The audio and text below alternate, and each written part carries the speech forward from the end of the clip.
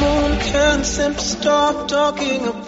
hello and welcome to Solid Jamas. This is a show for men. The word solid, you know what it means. It means substance, means foundation.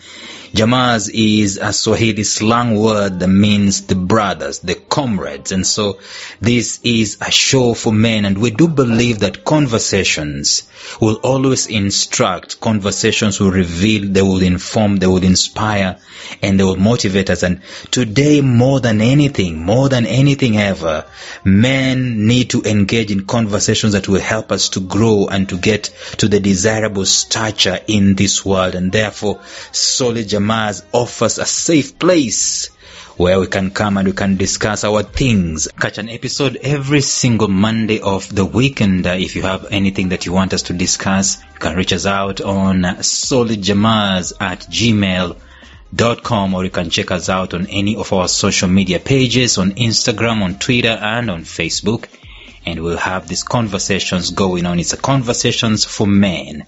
Enjoy the show.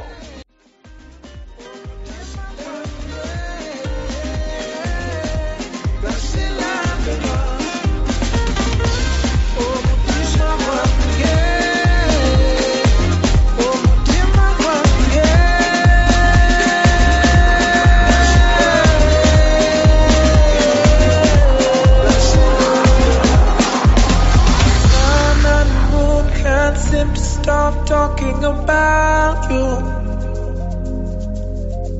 and there goes my heart running after you, and it's running after you. Oh why, yeah. Oh why, yeah.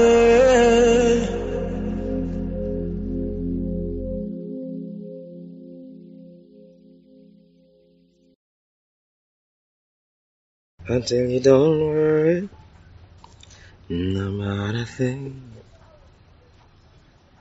'cause every little thing's gonna be alright. Every little thing. Yeah, come on now. I woke up this morning. Yeah, yeah.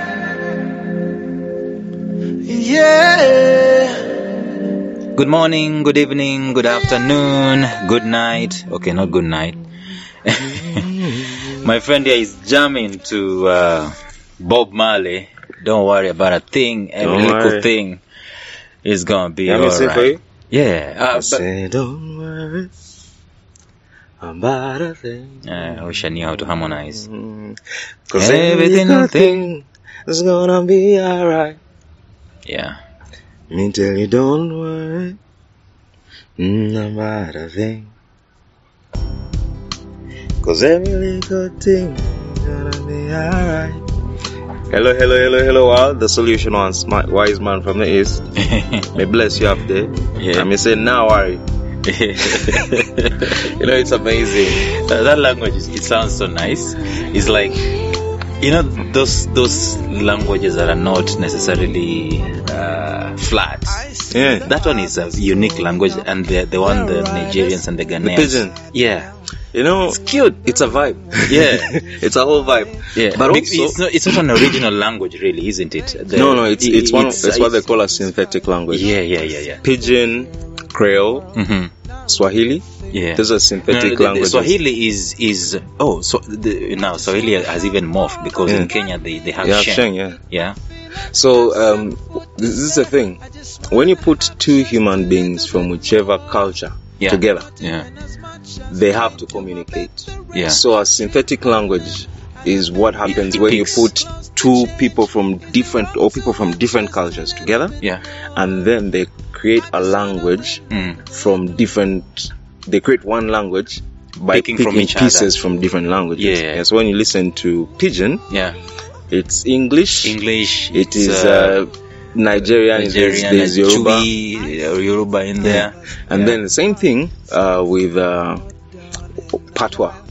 Yeah. So yes, Patois is from where? That's from the Caribbean. What people call Jamaica. Yeah. You know? Yeah.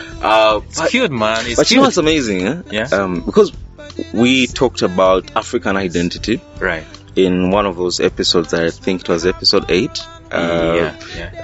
Discussing redefining the quintessential African man. Mm-hmm. So it's an interesting thing. Mm-hmm. I find that when you look at Pidgin, which is what the Nigerians speak, and you look at Patois, which is what the Jamaicans speak, there are very many similarities. Yeah, it's interesting. And Nigerians and Ghanaians, by the way. Yes, it's so big that BBC has. It has a whole page for news channel in Pidgin. In Pidgin, that's how big it is. Yeah. So now get this: in Jamaica, they teach them this one thing, that they are the biggest deal. Like, have you ever found any Jamaican wanting to be anything other than Jamaican? No. That's and yet here we are, all of us. Why don't we sound like Jamaican? Yeah. So where you laugh? You see, so that says something about worth, because they were talking about worth. You're talking about worth, yeah. And I found an interesting similarity between Jamaicans and Nigerians. Anywhere you go in the world, you will identify a Nigerian. These guys are bigger than life. They have a bigger than life. They are not ego going to any minute apologize for who they are. No. Yeah. So someone told me that in Jamaica they teach them that being Jamaican is a big deal. It's a big deal. Yeah. And so they go about their life, however small their island is. Anywhere you see a Jamaican turn up, it's a vibe, it's a thing. Anywhere you see a Nigerian turn up, it's a thing. Yeah. And so I think many Jamaicans came out of Nigeria. That's what I like to think. These are grandchildren. Yeah, of great African sons from the West Africa. Yes, and they have that thing in them. Yeah. Anywhere they turn up. Let me tell you a story. You can't miss them, yeah. I had a preacher who I read somewhere in the Bible, or not in the Bible, in one of these books. This remember the slave trade? Guys being shipped from Africa to the Caribbeans and to Americas and so on and so forth. Buffalo Soldier. Yeah. And so they made a mistake, quote unquote made a mistake, and they got this prince, an African prince, shipped him. So when they got there, right, these guys were being, the way you break a man's will and so on and so forth, made to sit down and behave like you are a nobody and so on. So these people were forced to have sex with their mothers. Yeah, you told me that. And so these guys, and now this is the ceremony, as in when they're being brought in. They're being brought in and they're being settled. They're being forced to sit down. But the prince doesn't want to sit down. Belligerent, refuses to sit down. He stands up. Contact Monday. Yeah, he knows who he is. And so the owner saw what was going on, the scuffle that was going on. The guy is being beaten up, but he's standing up. What's wrong with the boy? The owner got this reply. They told him, back home, he's a son of a prince. As a son of a king, and he hasn't forgotten it. That's what. Wow. That's what? Yeah. That it doesn't matter where you are, it doesn't matter what the circumstances look like, doesn't matter what situation you find yourself in. Yeah. Deep inside there you is know who you are. A thing of value. That's what we talked about the last time, you know. That there's a diamond inside of every man. Yeah. Whether it's rough, it's a diamond. It's a diamond. At the end of the day. It might be unclothed. Yeah. Or it's not prepared. Diamond. Yeah. But it's still there. It's a diamond. And I do believe that there's no way God created guys who are not worth. No. We don't have worth.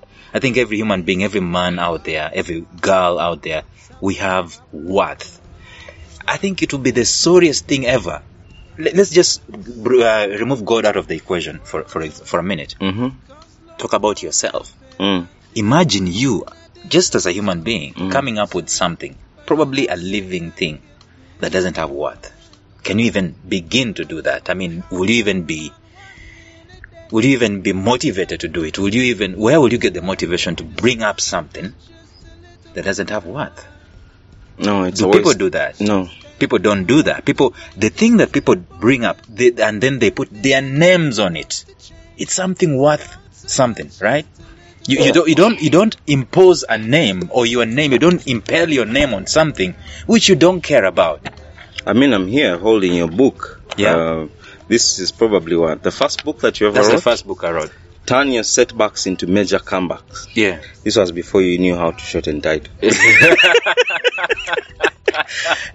And I found this quote very interesting. Yeah.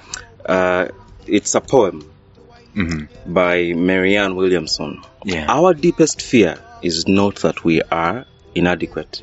Our deepest fear is that we are powerful beyond measure. It is our light, not our darkness, that most frightens us. We ask ourselves, who am I to be brilliant, gorgeous, talented, and fabulous? Yeah. Who am I? Yeah. Get that question? Yeah? Actually, who are you not to be? You are a child of God. Your playing small does not serve the world. There is nothing enlightened about shrinking so that other people won't feel insecure around you. We were born to make manifest the glory of God that is within us. It is not just in some of us, it is in everyone. And as we let our light shine, there you go, we unconsciously give other people permission to do the same. Yeah. As we are liberated from our own fear, our presence automatically liberates the others. And you see, she's talking about the power of our self-worth to unlock other people's self-worth. And you know, when she asked, who are you not to be? And I think this is where many people find themselves as men, you know, shrinking. That word, that for me, that's the key word right there. Shrinking. Yeah. Shrinking. And have we introduced ourselves now? We will. Yeah, anyway, like I could just got into it. Yeah. Shrinking. You see? You know, that's the problem of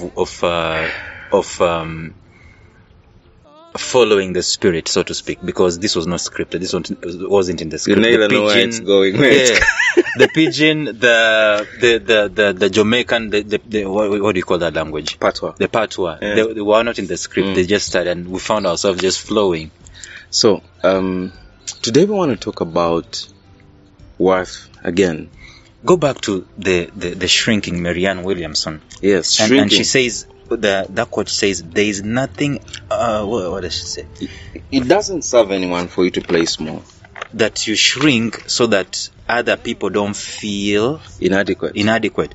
That's the same thing you're talking about the Nigerians and the Jamaicans. They don't shrink. No, man. They don't shrink. It's not like it's pride. It's not some form of. It's just the authentic blueprint of their glory. Yes. That is who they are. These are bigger than life characters. You know, anywhere you turn up, you find a Nigerian. It's a vibe, it's a thing. Anywhere you turn up, I have Jamaican friends, I have Nigerian friends, and big up to my friend Chinedu. Yeah, I have a friend called Chinedu. We met in Kenya in 2019 when I went for the Fearless conference at Mavuno Church. Yeah. Yo, you know, we just found ourselves sharing an Airbnb. Yeah. One night, the guy just falls in late in the night. It's just boisterous, you know. Yeah. And then the next day we find ourselves again going to the same place, and then we connected at a very, very deep level. Yeah. And this man told me something. He said, "Yo, Solution, I'm going to tell you something.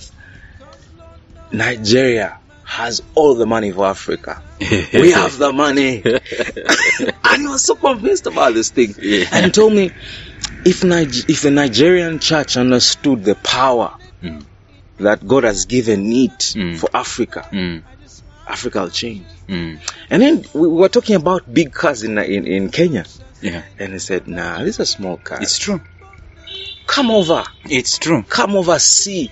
And he told me about a man who went to America for holiday, came back with 2 G-Wagons, you know, one for him and one for his wife. Yeah. He went for a holiday, came back with cars. Yeah. So this is something that is deeply embedded